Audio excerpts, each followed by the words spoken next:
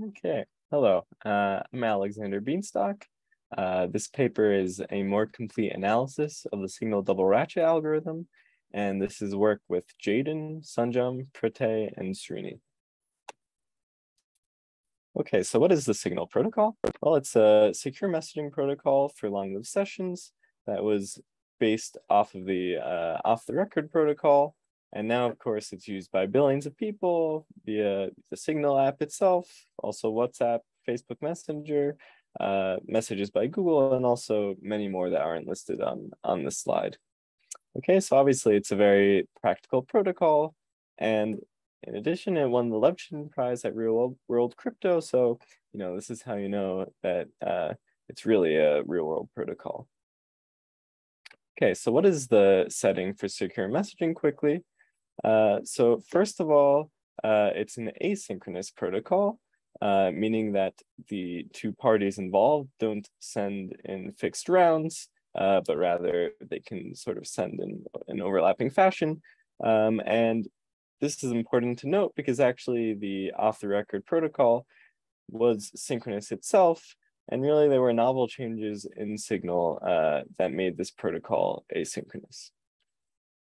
And it also the protocol should work over an unreliable network where messages may arrive arbitrarily out of order or even be completely lost. And despite this, we still want immediate decryption, meaning that even if a message is completely out of order, the receiver should be able to immediately decrypt it and place it in the correct spot in the conversation transcript.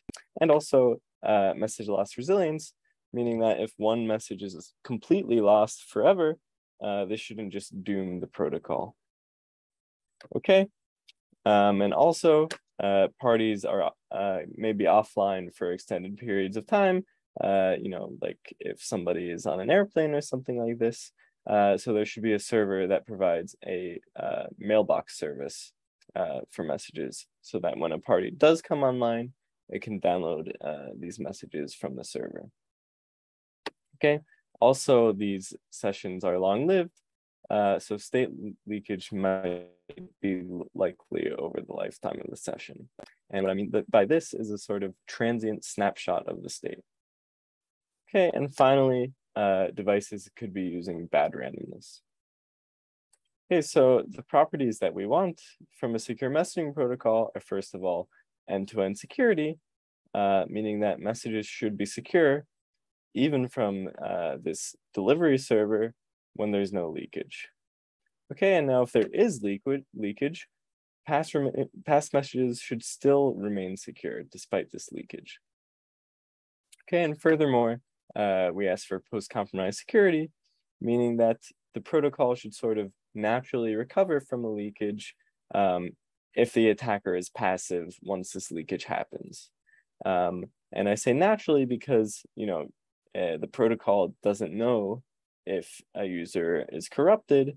And so this recovery, should just be natural, meaning that, you shouldn't have to actually restart the protocol in order to get security again. Okay, and finally, we ask for resilience against bad randomness, meaning that if there is no leakage, then bad randomness should not hurt the protocol. Okay, and sort of the non-trivial part of Signal is that we want to achieve all of these properties simultaneously. Okay, so sort of intuitively, forward security is achieved by deleting old keys. Post-compromise security is achieved by refreshing keys with new randomness. And resilience against bad randomness is achieved by leveraging the security of old secure keys. Okay, so what do we do in our paper? Well, first of all, we only study the core double ratchet algorithm and not actually the initial key exchange protocol of Signal. Okay, and we provide a UC-based simulation style definition for the double ratchet. We capture the security of the double ratchet more tightly than previous works that study the double ratchet. And along the way, we also capture the intuitively necessary building blocks for the security of the double ratchet. And finally, we uncover a minor weakness of the double ratchet and provide a very efficient fix. So thank you. Please come to the talk if you want to learn more.